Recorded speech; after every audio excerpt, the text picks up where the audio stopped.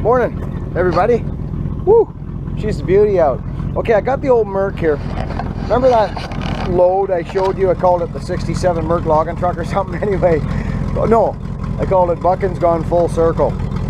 I got a load of debris in the back of the Merc, and I just basically I got to pull it out of the back of the truck. I got a couple of burn piles at the house, and this is an old thing we used to do.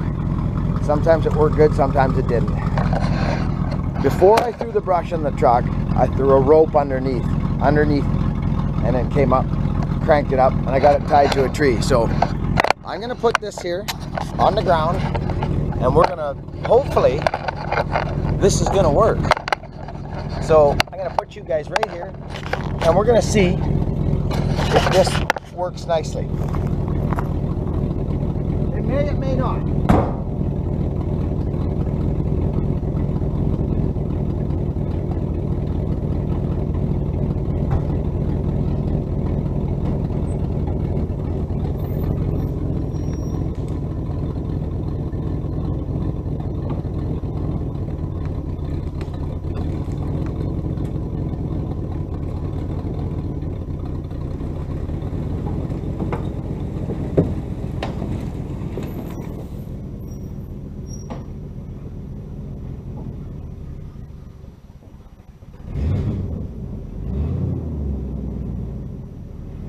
Call that working good.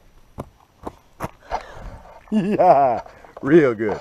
So there she be. She worked out just dandy. I like it. So now undo my knots. Merc's empty.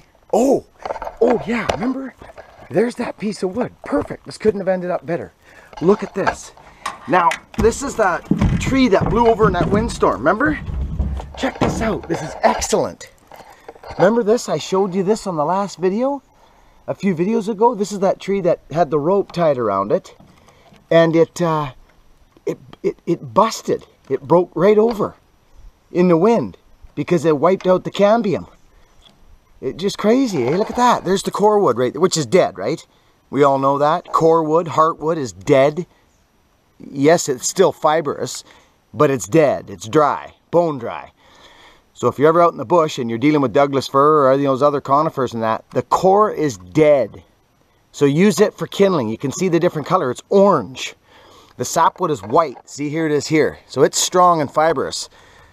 So is the core wood and so is the heartwood, but it is dead. Okay?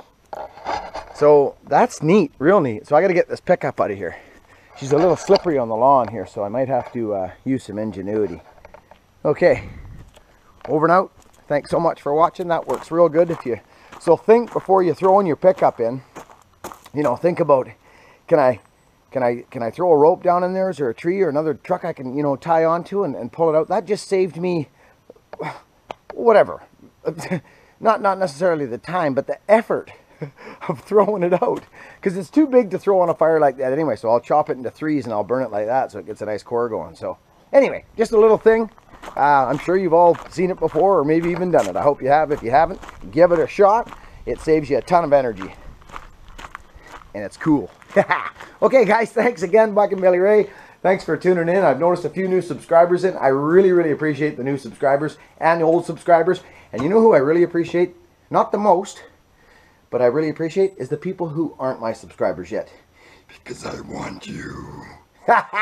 Over and out. See you in the trees or behind the kit.